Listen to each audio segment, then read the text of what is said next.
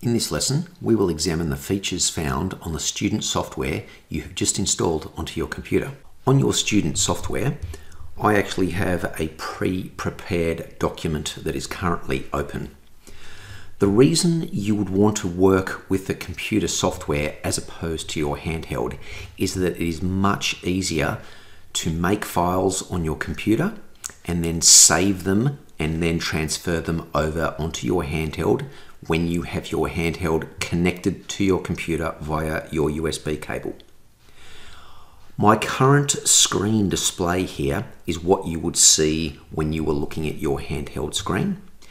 If I go to the top right hand side of my software and change my view to say computer view, I get a much higher resolution that you can only get on the computer software. I will just go back to handheld view. We will look at the features of the menu items across the top, the icons on the row underneath that, and then the icons under the documents toolbox. To change the size of the screen that you can see, you can change your zoom window down the bottom, you can zoom out, you can zoom in, and change that screen size. The menu items across the top are the same as your traditional menu items with many other software. You've got File, Edit, View, etc. Now, many of the menu items under those words are the same as the icons underneath. So we'll have a look at the icons.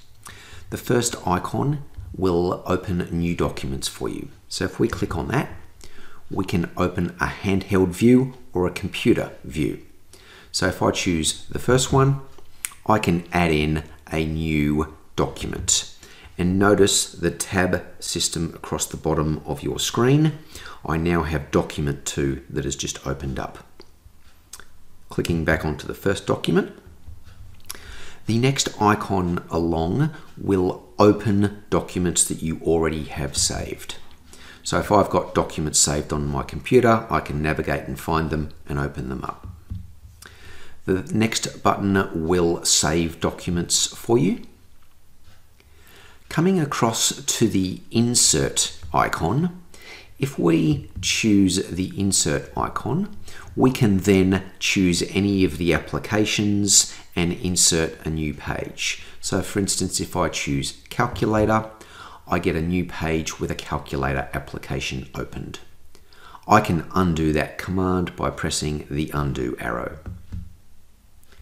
The next icon along the var key is the same as the one on your handheld keyboard. It gives you a list of all the variables that you currently have. The next icon will change the page layout for you.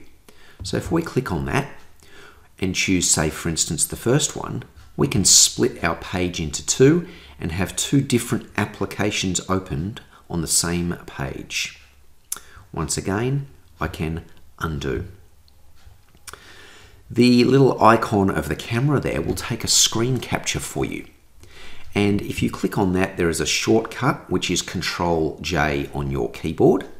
So if we do Control J, it has taken a screen capture. I can now view it. I can right mouse click, copy.